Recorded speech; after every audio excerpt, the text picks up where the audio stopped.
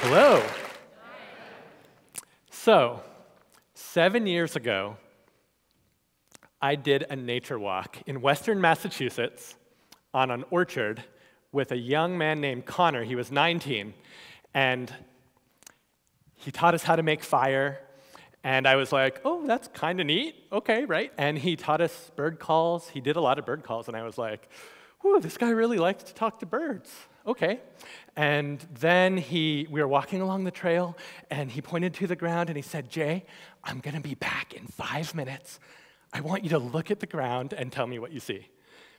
So I looked at the ground, and all I saw was mud, pretty much.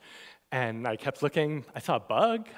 And I thought, maybe he's playing a trick on me. Maybe it's poop or something. I don't know. I don't see anything, and he's going to be back soon. And he came back, and I was kind of nervous, and I was a little embarrassed. And he said, what do you see? And I said, is it mud? And he said, well, he pointed to the ground, and he made a shape. And then I saw it. It was like an animal track. I said, is it an animal track? He said, yeah, it's a deer hoof print. And I was like, I looked at that for 5 minutes, and I saw nothing. And now that you tell me that, I see another one, and I see them everywhere. It was totally invisible before. And then on the rest of the walk, I kept seeing deer hoof prints, and until he opened my eyes, it was completely invisible. And so I thought to myself, what else am I not seeing that's just part of my everyday life, right in front of me? What else am I not seeing? What else is completely invisible? And I could stop right there, because that's interesting enough for me to think about for the rest of my life. And then a couple years later, I was in Costa Rica in a rainforest near Punta Banco with some natives, Guaymis, and they had this ability to do this. They would see right through leaves. They could see fibers inside of leaves, and they could take the fibers out and roll them into strings and weave bags, and they could find ones that were the right shape with the right waterproofness to build roofs out of, like a puzzle, put it together. And they saw medicine in other leaves. And I went back to Boston, where I was living, and I thought, now I have got to learn to do this. But in my modern urban environment, I've got to learn to see through concrete the way these people were seeing through the jungle. And, what about this crack in the cement? And how does the grass grow up through the crack? Or is the grass causing the crack? What is going on? And I've got to figure this out. So I joined a dumpster diving team, and they changed the way I looked at the world, because not only did we change our language, we started to call dumpsters urban gardens. And we didn't call ourselves dumpster divers. We called ourselves urban harvesters. And I thought, this is great. And we would go out, and we would get almonds and fruit and vegetables and naked juice, and we had a biodiesel truck, and we used to get our oil reclaimed. So one place we went to was called the Middle East Restaurant. It was a restaurant, and the joke was, we still get our oil from the Middle East, even though we have biodiesel. So we would get our food. It was a community-supported agriculture model. That means you pay ahead of time, $3, we bring you a box. After we harvest, we split it up between you, and it would be enough to feed people for a week. And this blew my mind. I was like, I saw everything differently. Now, I recreated my world. Before, trash was only trash. Now trash had a meaning. It could be food. Food doesn't have to cost money. So I was like, oh my God, this is amazing. I have to share this with people. How did Connor do that to me? And how do other nature awareness people do this? And so I went to interview some nature awareness gurus, and I interviewed followers of Tom Brown Jr., the tracker, and then I interviewed some people from the Joseph Campbell School of Thought. And one guy, he had co-founded A Walk in the Woods, was the name of his company, and he told me some amazing stuff. I'm just going to play you a little clip from the phone interview I had with him. You can read about it, you can see it on TV, you can hear about it, you can be lectured about it. But when you can take a stethoscope in the spring and put it on the outer bark of a tree, and you can hear the pulse of that sap being pulled up, the water being pulled up from the ground, that sap pumping up rhythmically up until the branches so the buds unfold. It's just taking one person at a time and getting them to experience that. And I thought, yeah, okay, let's do it. But in the urban environment, what are the stethoscopes that I need, and what are we going to be listening to, and how do I do this with concrete? And so I started to look around. Who is doing nature awareness in the city? And I found a professor named Anne Spirn, an MIT professor, and she was researching this kind of re-seeing of the world at MIT with her students. And I interviewed all of her students, and they told me lots of interesting things, and one of them showed me this map that he had made.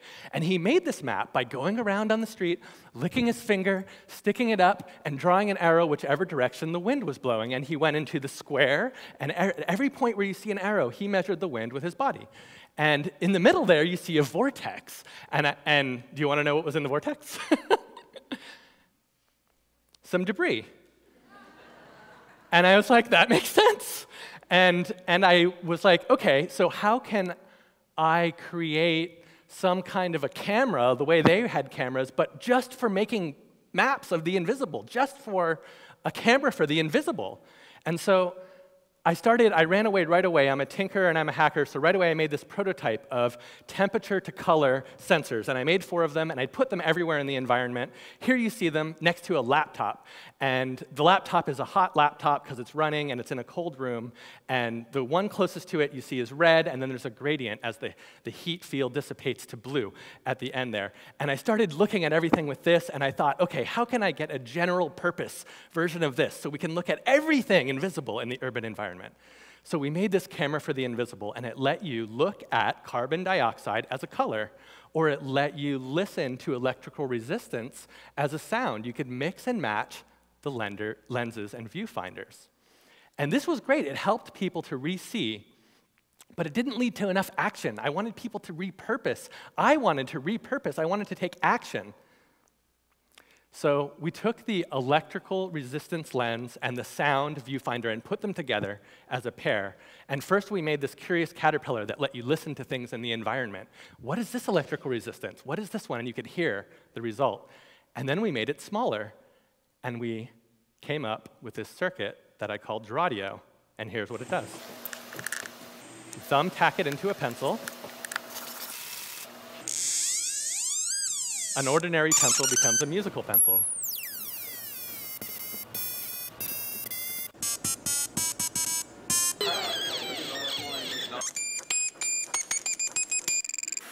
You take the same circuit, you move it somewhere else, move it onto a paintbrush, ordinary water,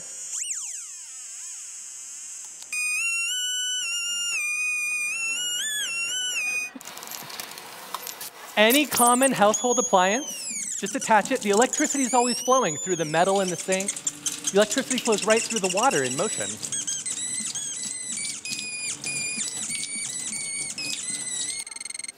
Trees conduct electricity. Put them in clothing, it becomes social.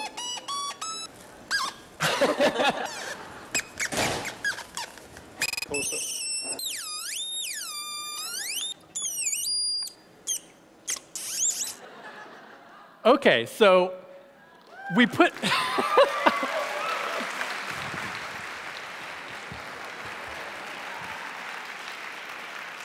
That's my appreciation dance. So we put this circuit out in the world, and I mean put it out. We put the plans up online. We hoped people would replicate it because we hoped they'd be stoked, and they did. And now there's almost 100,000 of these circuits out in the world. People have replicated them, companies have replicated them, and they're out there, and designers are using them to create interactive puppets, and grad students at Stanford are using them in their user interface design class to repurpose Play-Doh, and teachers are using them in their classroom to teach about circuits and user interface design and creating musical instruments all at the same time. But what I was really excited about was the way that kids were using this. Younger people use this in a way that I just didn't ever imagine. They were repurposing their facial piercings, and their braces were becoming pianos, and their normal musical instruments were becoming augmented musical instruments. And in Taiwan, this young girl, she made a mushroom organ out of mushroom stems and glue and resistors and electrical tape and wires. And this boy, he made a parallel circuit out of a pineapple. And this is one young man from MIT. He made something called Drawdio. It was a pun on the word Drawdio. And this is my favorite. At Not Back to School Camp, this 15-year-old woman, she took hula hoops that they made themselves, and she put a musical sequence on her shirt with the Drawdio circuit, and every time that the hula hoop went around in a circle, she had created a musical looper. She had created her whole body into a musical looper. So either on accident or on purpose, a little of both, really, we had created this situation where people could practice re-seeing and repurposing and starting to recreate the world that they live in. And we thought, this is really neat. With resistance in and sound out, what if we have sound in? And things, that are normally just objects, they can start to be, they can have a sound. And the sound, you could build something out of the sound. And this is what we got.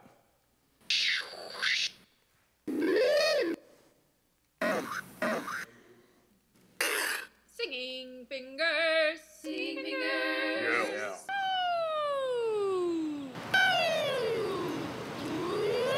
All right. All right.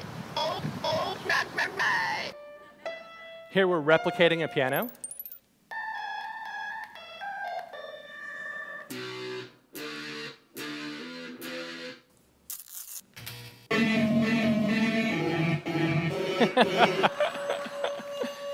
Everyday objects. We're inventing new musical instruments out of sneezes.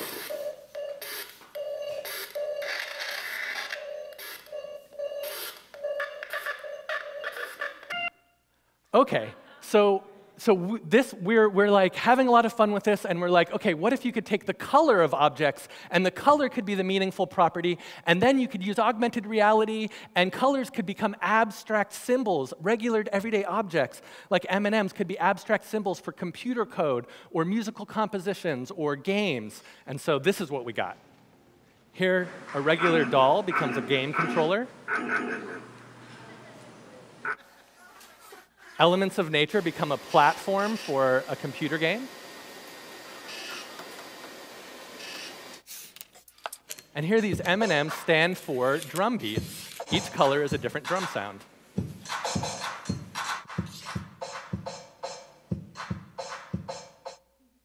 So here we are. We had used color, electrical resistance, sound, and people were re-seeing, they're repurposing, they're recreating, and they're kind of starting to see the world in a new way, almost with a beginner's mindset, kind of the way that a baby looks at the world, but now we're all grown-ups, and we're seeing it that way. And so here we are, and we live in this designed world. But what are the downsides? What are the downsides to living in a totally designed environment, the one we live in now? Well, solutions are available for me on the marketplace for any problem I might have. But this whole paradigm was created in an era of industrial revolution, in an industrial era. So, it's a beautiful moment when somebody has a wobbly table and they reach for a book or a stack of napkins to fix the wobble instead of running to Walmart. So in a natural or nature-based environment, no human has gone around to every object and every element of the environment and said what the purpose is for each thing. But in a human-based world, all of our stuff, everything you've got that's human-designed, already has a known purpose. Or does it? This is how we're going to create a more wonderful world, by repurposing. And to repurpose is to assign purpose, to designate meaning. And once you're assigning purpose, you're starting to see new things. And this is how, not by solving problems, but in a fit of curiosity, asking ourselves, what would be wonderful? Thank you.